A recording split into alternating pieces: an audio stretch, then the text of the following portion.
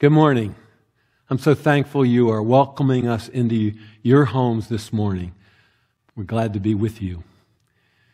Today's message is about enduring troubles and suffering. By my calculations, we've been at this coronavirus, COVID-19, about 12 weeks. Maybe a little more, maybe a little less, I don't know. But it has thrown us a curve, hasn't it? You know, we as Christians, we ask the big questions. God, why is this happening? What lessons do you want us to learn from enduring this coronavirus? And what purposes are you working out among your people? You know, we do ask those big questions because we know that God's over all. And He is trying to help us see some things that maybe we haven't seen before. So here we are to worship God. He wants us to be faithful, to trust Him, to love our neighbor. Let's worship Him with heart, mind, and soul. Let's give Him His due this morning. God bless you. In the name of the Father, and of the Son, and of the Holy Spirit. Amen. To God, the blessed and only ruler, the King of kings and Lord of lords, who alone is immortal, who lives in an approachable light, whom no one has seen or can see. To Him be honor and might forever. Amen.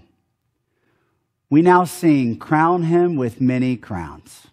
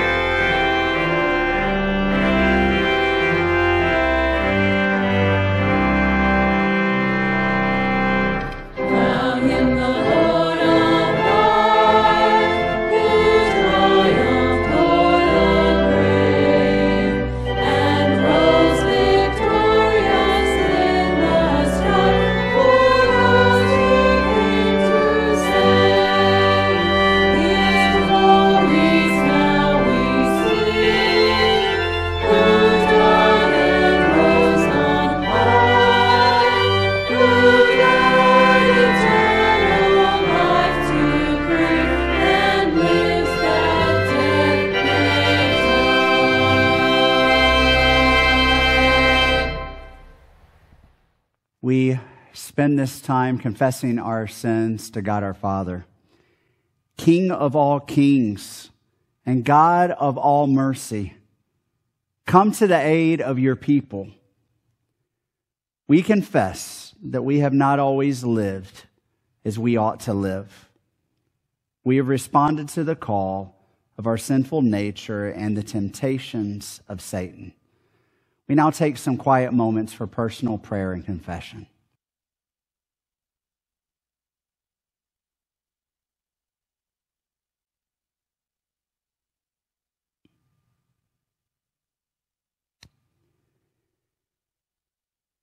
Merciful Heavenly Father, we confess to you and to one another our sinfulness. We have not loved you with our whole heart and have not loved our neighbors as ourselves. We have been selfish in our actions and thoughtless in our words. Have mercy on us, O God, and for the sake of Jesus Christ, forgive our sins. When you call, Give us ears to hear your voice and courage to listen. Give us faithfulness to follow you and self-control when we want our own way. May we show your love toward all we meet in our journey. In Jesus' precious name, amen. You know, friends, when we read that confession, I don't know about you, but when I see those words like selfish, or that I haven't loved God or my neighbor as I should, it hurts. It's frustrating. I tend to beat my own self up and go, man, how could I? Maybe you do the same. I pray that we see the power of what those words are saying, that we can't save ourselves. We don't have it all together. But instead, friends, I want to tell you some really good news. Probably the greatest news you've ever received, and for sure that you will receive this week. And that is this: Jesus has given you and I forgiveness. Even though we have sinned against him and against those that we care about and love in this world, he forgives us. He says you're redeemed and restored. And so that's the good news you have, that Jesus has forgiven you all your sins. In the name of the Father, and of the Son, and of the Holy Spirit. Amen. Now the Psalm of Praise. Praise the Lord. Praise the Lord, O my soul. I will praise the Lord as long as I live. I will sing praises to my God while I have my being. Praise the Lord from the heavens. Praise him in the heights. Praise him, all his angels. Praise him, all his host. Praise him, sun and moon. Praise him, all you shining stars. Praise him, you highest heavens, and you waters above the heavens. Let us praise the name of the Lord. Praise the Lord. The Lord be with you, and also with you. Let us pray. O King of glory, Lord of hosts, uplifted in triumph far above all heavens, leave us not without consolation, but send us the Spirit of truth, whom you promised from the Father, for you live and reign with him and the Holy Spirit, one God, now and forever. Amen. We now are led through the Apostles' Creed by Kristen and Jack McGee. I believe in God the Father Almighty, maker of heaven and earth, and in Jesus Christ, his only Son, our Lord, who was conceived by the Holy Spirit, born of the Virgin Mary, suffered under Pontius Pilate, was crucified, died, and was buried. He descended into hell. The third day he rose again from the dead. He ascended into heaven and sits at the right hand of God the Father Almighty. From thence he will come to judge the living and the dead. I believe in the Holy Spirit, the holy Christian Church, the communion of saints, the forgiveness of sins, the resurrection of the body, and the life everlasting. Amen. And now the word of God read to us by Stephanie Schoenfelder. The first reading is from Acts chapter 1, verses 12 through 26. Then the apostles returned to Jerusalem from the mount called Olivet, which is near Jerusalem, a Sabbath-day journey away. And when they had entered, they went up to the upper room where they were staying, Peter and John, and James and Andrew, Philip and Thomas, Bartholomew and Matthew, James the son of Alphaeus, and Simon the Zealot, and Judas the son of James. All these with one accord were devoting themselves to prayer, together with the women, and Mary the mother of Jesus and his brothers. In those days Peter stood up among the brothers, the company of persons was in all about 120, and said, Brothers, the scripture had to be fulfilled, which the Holy Spirit spoke beforehand by the mouth of David concerning Judas, who became a guide to those who arrested Jesus. For he was numbered among us, and was allotted his share in this ministry. Now this man bought a field with this reward of his wickedness, and falling headlong he burst open in the middle, with all his bowels gushed out. And it became known to all the inhabitants of Jerusalem, so that the field was called in their own language Akeldama, that is, field of blood. For it is written in the book of Psalms, May his camp become desolate, and let there be no one to dwell in it, and let another take his office. So one of the men who had been accompanying us during all this time that the Lord went in and out among us, beginning from the baptism of John until the day when he was taken up from us, one of these men must come with us to be witness to his resurrection. And they put forward two, Joseph, called Barsabbas, who is also called Justus, and Matthias. And they prayed and said, You, Lord, know the hearts of all. Show which one of these two you have chosen to take the place in this ministry and apostleship from which Judas turned aside to go to his own place. And they cast lots for them, and the lot fell on Matthias, and he was numbered with the 11 apostles. The second reading is from 1 Peter chapter 4, verses 12 through 19, and chapter 5, verses 6 through 11. Beloved, do not be surprised at the fiery trial when it comes upon you to test you, as though something strange were happening to you. But rejoice in so far as you share Christ's suffering, that you may also rejoice and be glad when his glory is revealed.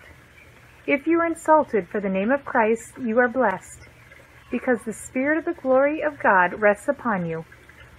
But let none of you suffer as a murderer, or a thief, or an evildoer, or as a meddler. Yet if anyone suffers as a Christian, let him not be ashamed. Let him glorify God in that name. For it is time for judgment to be at the household of God. And if it begins with us, what will be the outcome for those who do not obey the gospel of God? And if the righteous is scarcely saved, what will become of the ungodly and the sinner? Therefore, let those who suffer according to God's will entrust their souls to faithful Creator while doing good. Humble yourselves, therefore, under the mighty hand of God, so that at the proper time he may exalt you, casting all your anxieties on him, because he cares for you. Be sober-minded, be watchful. Your adversary the devil prowls around you like a roaring lion, seeking someone to devour. Resist him, firm in your faith, knowing that the same kinds of suffering are being experienced by your brotherhood throughout the world. And after you have suffered a little while, the God of all grace, who has called you to his eternal glory in Christ, will himself restore, confirm, strengthen, and establish you. To him be the dominion forever and ever. Amen. The Holy Gospel is from John chapter 17, verses 1 through 11. When Jesus had spoken these words, he lifted up his eyes to heaven and said, Father, the hour has come. Glorify your Son, so that the Son may glorify you, since you have given him authority over all flesh to give eternal life to all whom you have given him. And this is eternal life, that they know you are the only true God, and Jesus Christ, whom you have sent. I glorified you on earth, having accomplished the work you gave me to do. And now, Father, glorify me in your presence, with the glory that I had with you before the world existed. I have manifested your name to the people whom you gave out the world. Yours they were, and you gave them to me, and they have kept your word. Now they know that everything that you have given me is for you.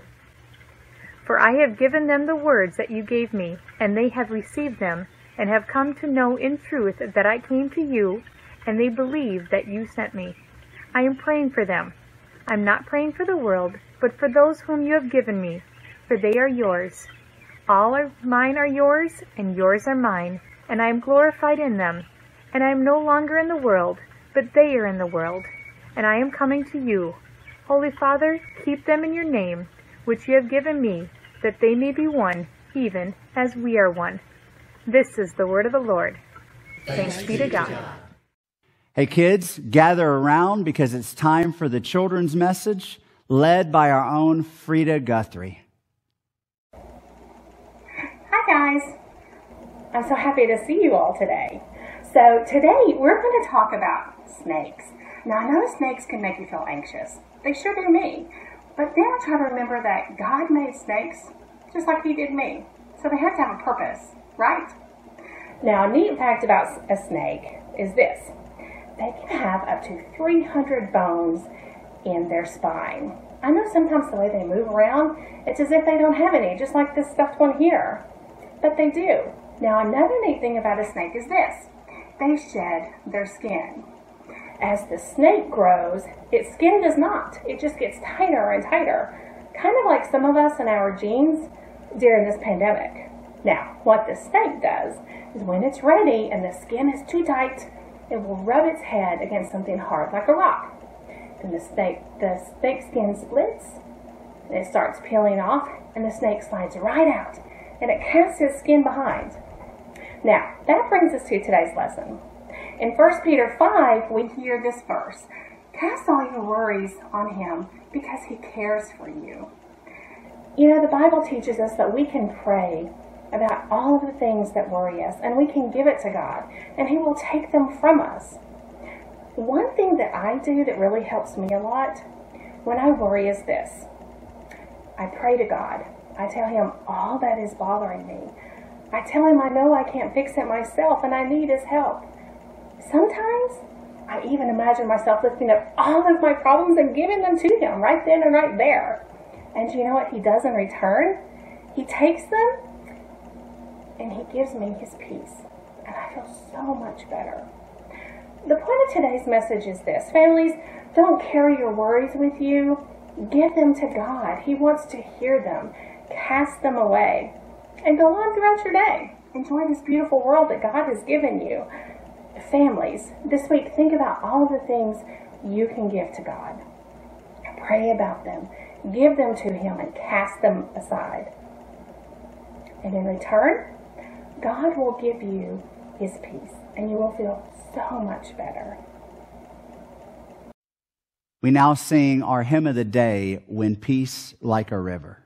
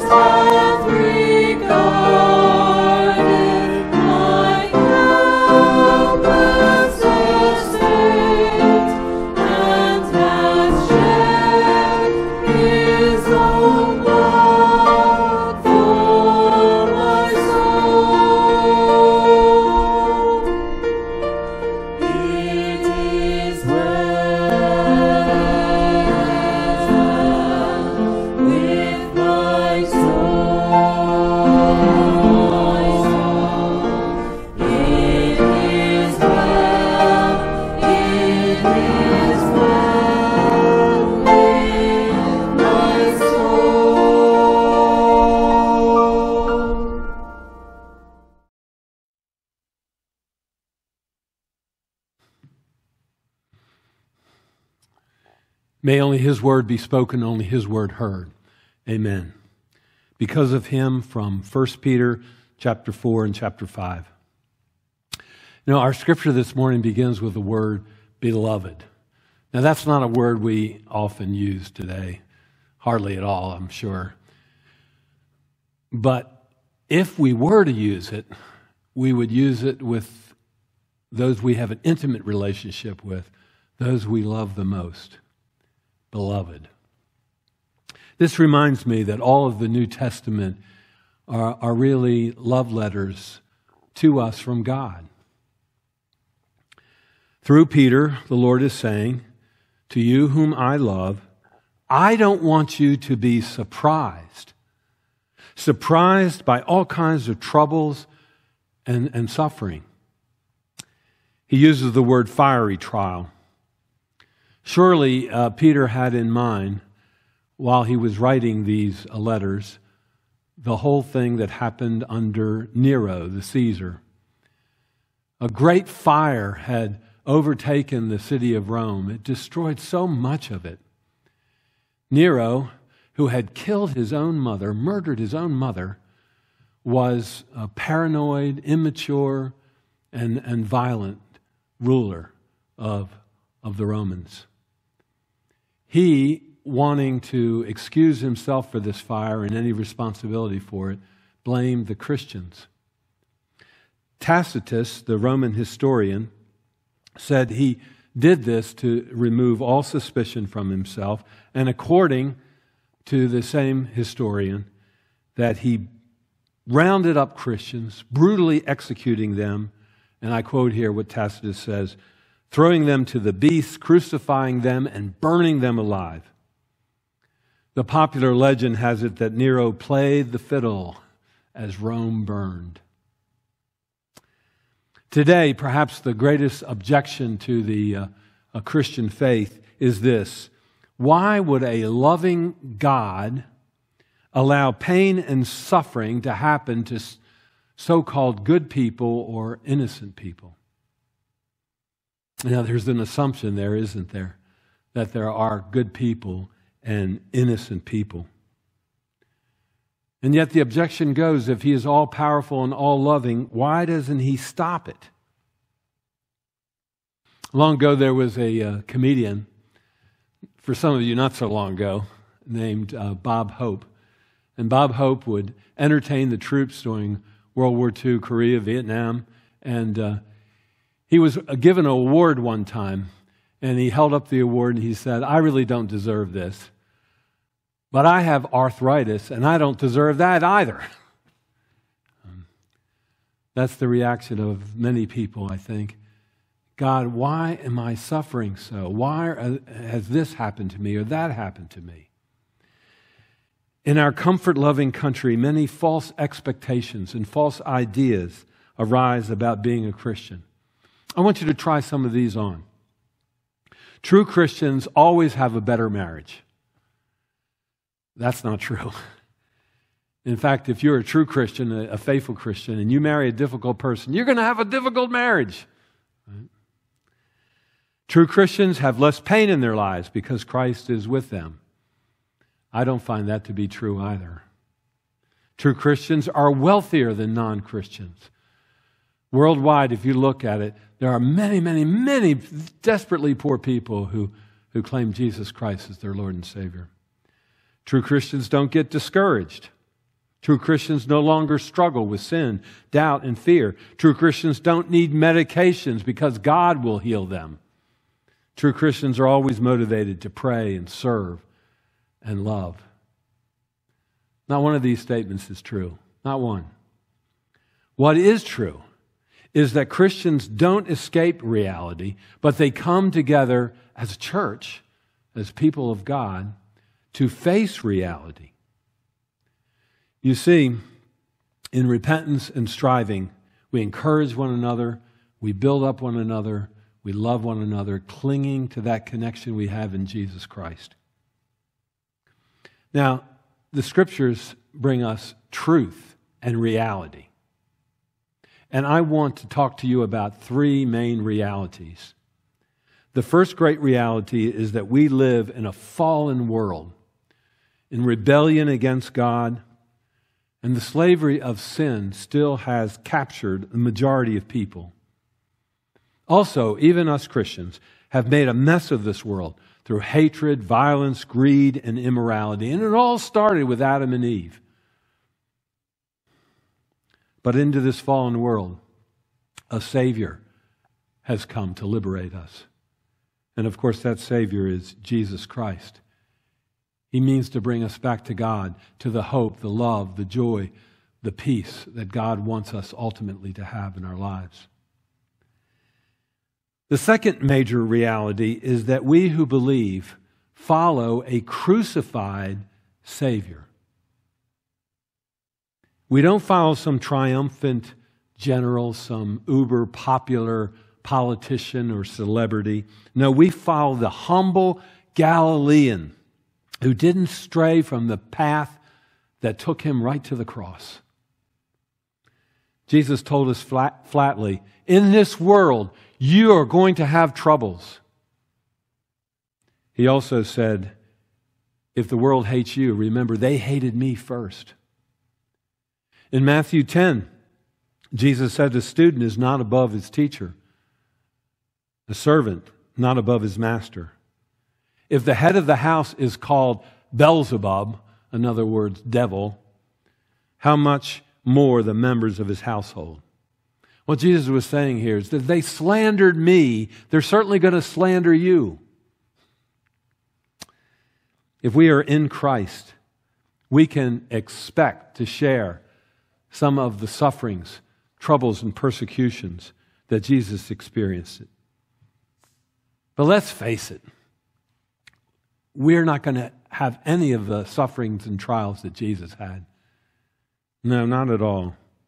So if we face pushback, if we face hostility and slander, really, what is that? Now, faith is a gift, and Jesus' death on the cross and his resurrection is a finished work. Our good works don't add anything to our salvation.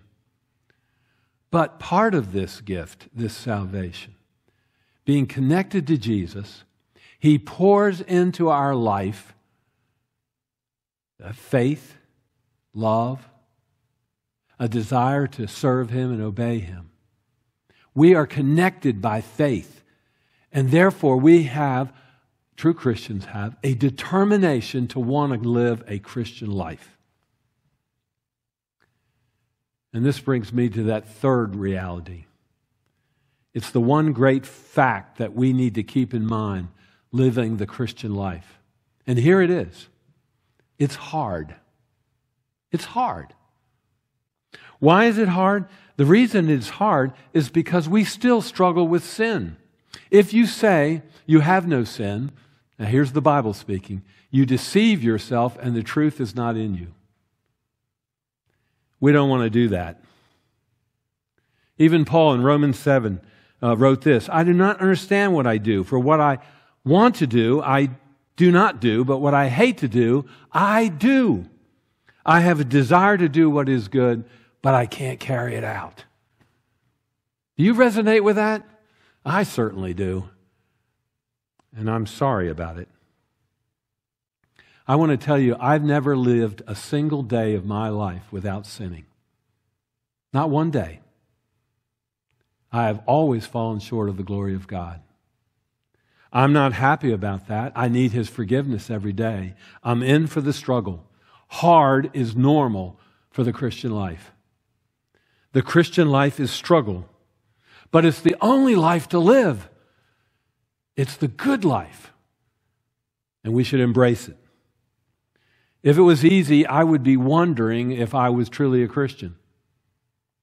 A dead fish can only go downstream, but a live one can fight the current, go against the grain. You know, if you're struggling in your Christian faith, it might just be a sign to you that you are really one of the beloved, that you're a true Christian. Peter says if you're going to suffer, then suffer for the right reasons. Don't suffer because you're you're a criminal or you've done bad things. No, don't be that way. The growing Christian knows that troubles and hardships and suffering are used by God to refine us, to purify us, to make us more dependent on Him, so that we can experience the power of the Spirit and we can really grow in our Christian faith. We entrust ourselves to God, and He gives us strength. How can we use our troubles to glorify Christ? I don't know where I got this quote from, but I think it's such a good one. In love service, only wounded soldiers can serve. In love service, only wounded soldiers can serve. Isn't that excellent? Our own troubles humble us, and yet they make us serviceable to others. We can empathize with those who suffer with some of the same things that we have experienced. Then we can encourage them. We can point them to a God who cares for us, who says, cast your anxieties, your cares upon me because I care for you. We can encourage one another with those words. He's helped us in our time of need. He'll help those people too that we care about. We're all together in the body of Christ. That's the importance of the church. We're together as the body of Christ. So if one suffers, we really all suffer. If one is healed, we all rejoice. This is why God has knitted us together for this very purpose. We can become either students of our troubles and suffering or victims. A victim feels so sorry for himself that he has no time for others. A student focuses on helping others, so he has no time to feel sorry for himself. A victim begs God to remove the problems of life so he might be happy. And yet a student has learned through the problems of life that God alone is the source of happiness. Mother Teresa once wrote about a situation she experienced that she said she would never forget. She happened to be in Venezuela, and she intended to visit a family who had given a lamb to the order of nuns there in Venezuela. She went to thank them, and she found out that they had a badly handicapped child. She asked the mother, "What's the child's name?" And the mother gave this beautiful answer. She said, "The child is named Teacher of Love." Teacher of Love. Because he keeps teaching us how to love. Everything we do for him is love for God in action. Isn't that a beautiful picture? No wonder Mother Teresa didn't forget it. Teacher of love. We glorify Christ when we avoid grumbling and complaining, instead have an attitude of gratitude. For we don't have, we're not left bereft. We have a true treasure in Jesus Christ already. He has lavished us with His grace and the gifts of the Holy Spirit. And listen, no suffering lasts. It's momentary. It has a short span. Because we are heading to a place as Christians where there is no trouble, no suffering, no pain, no tears. The ultimate home, and that's heaven. So whatever we experience now, we're called to endure. We're called to trust in Christ and to know that He still has us and that He loves us in spite of pain and suffering. He will never forsake us. Even in this life, you have to admit, we as American Christians are so materially blessed in amazing ways. Listen to these facts. Consider, if you woke up this morning with more health than illness, then you're better off than 6 million people who won't survive this week. If you have not experienced the dangers of war, the loneliness of prison, the agony of torture, the pangs of starvation, then you're ahead of 500 million people. If you can attend church without being harassed and threatened with death, maybe, or torture, then you're more blessed than 3 billion people in this world. And if you have food in the fridge and clothes on your back, a roof over your head, and a place to sleep, then you're ahead of 75% of people in this world. And finally, if you have money in the bank and in your wallet, if you have some investments, then you're the top 8% of the world's wealthy. Now, you can quibble with these statistics, but the truth is, we Christians in America are not only spiritually blessed, but we're amazingly materially blessed. Because of Him, we can help others as they deal with their troubles and suffering. And in the end, as the Scripture says today, we will be restored, confirmed, strengthened, and established. We will be. We can rejoice because we are in Christ. And because we're in Him, we are the beloved. We're the beloved. In the name of Jesus Christ and to His glory, amen. And may the peace of God, which surpasses all human understanding, keep your hearts and your minds in Christ Jesus now and always. Amen. Now it's my pleasure to introduce a person who will sing for us today, a solo, Sarah Collins. She participated in The Voice this spring. She made it to Kelly's team, and so we're so glad that this member of our church is going to sing to us one of those beloved hymns. What a friend we have in Jesus. Sarah Collins.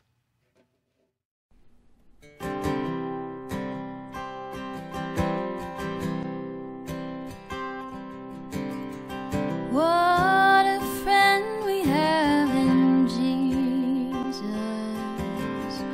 All our sins and griefs to bear. What a privilege to carry everything to God in prayer. Oh, what peace we often forfeit. Oh, what needless pain we bear. All because we do not carry everything to God in prayer. Have we trials and temptations? Is there trouble anywhere? We should never be discouraged. Take it to the Lord in prayer. Can we find a friend so faithful, who will all our sorrow share? Jesus knows our every weakness. Take it to the Lord in prayer. Are we weak and heavy laden, cumbered with a load of care? Precious Savior, still our refuge. Take it to the Lord in prayer. Do thy friends despise, forsake thee? Take it to the Lord in prayer. In His arms He'll take and shield thee. Thou wilt find a solace there.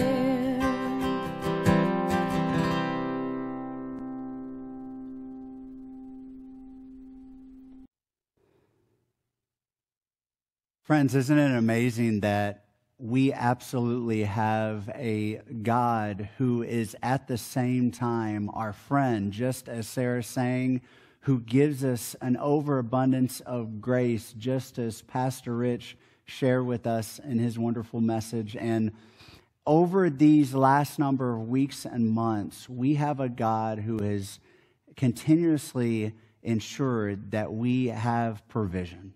And we are so thankful for all the ways he blesses us. And right now, during this time of offering, we want to just share our thankfulness by giving a portion back of what is already his, that he gave to us to manage. And so you can do that online at visitgrace.org, or you can do that also by mailing a check-in or stopping by the church office for your tithes and offerings. We thank you for your generosity during this time as followers of Jesus.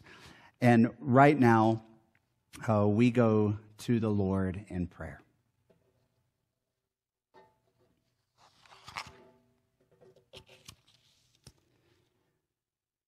Heavenly Father, you promise not to abandon your people, but to be with us always. And we thank you that you always are.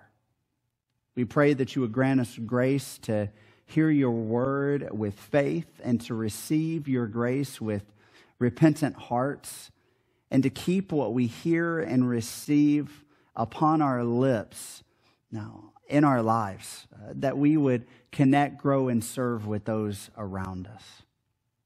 Father, give us courage that we may give bold witness to the truth of your grace and your mercy, and that we would proclaim our Lord and Savior Jesus Christ to the ends of the earth. Lord, you have the power over all things, and you appoint an order on earth for the protection of the weak, the punishment of evildoers, and the encouragement of virtue. We pray that you would bless our president, our governor, all who make and minister and judge our laws, and give them wisdom for the challenges of our times. Preserve them from self-serving concerns. Give us grace that we may honor the gift of liberty and be good citizens and neighbors to all. Lord, you have compassion on all who suffer. Give grace to the sick, to those with mental health issues, to the dying in their last hours, and to those who grieve. We pray for all of those in our hearts and our minds at this time.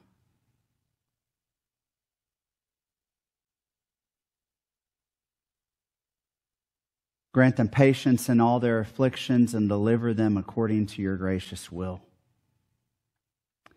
Lord, you are the source of all wisdom and knowledge, and we thank you for all of those who have taught, those who have learned, especially those who graduate this year. Be the hope of those whose plans have been disappointed, and grant that all graduates would find good employment. Guide them in the pursuit of your word and your truth to live honorable lives and worthy vocations, and so that in all things you may be glorified. Father, may we continually be a people that continues to witness to those around us in person and online, in whichever way that you call us to. Father, it's in the precious name of your Son, Jesus, we pray all these things. Amen. We now are led by the Lord's Prayer by Casey and Tyler Bailey. Our Father, who art in heaven, hallowed be thy name. Thy kingdom come, thy will be done, on earth as it is in heaven.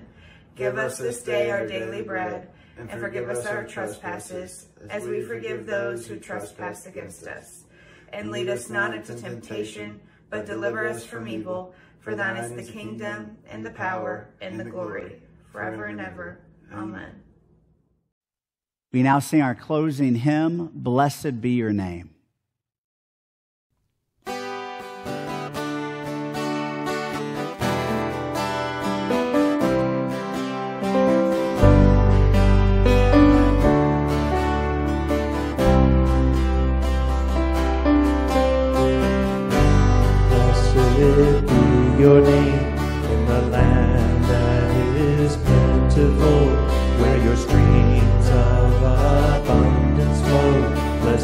your name. Blessed be your name. When I'm found in the desert place, though I walk through the wilderness, blessed be your name. Every blessing you pour out, I'll turn back to praise. When the darkness closes in, Lord, still I will say, blessed be the name of the Lord. Blessed be your name. Blessed be the name of the Lord. Blessed be your glorious name. Blessed be your name when the sun's shining down on you, when the world's all as it should be. Blessed be your name.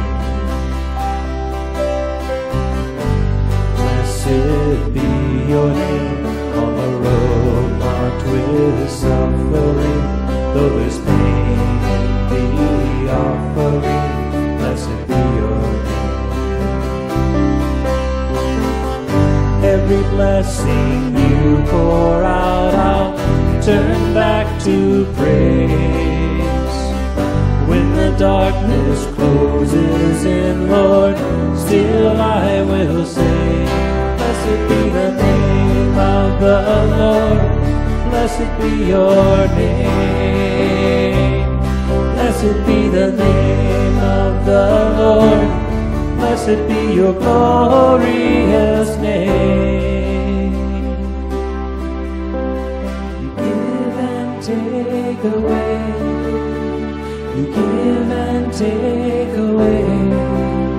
My heart will choose to say, Lord, blessed be your name. You give and take away. You give and take away. My heart will choose to say, Lord, blessed be your name. Blessed be the name of the Lord. Blessed be your name. Blessed be the name of the Lord. Blessed be your glorious name.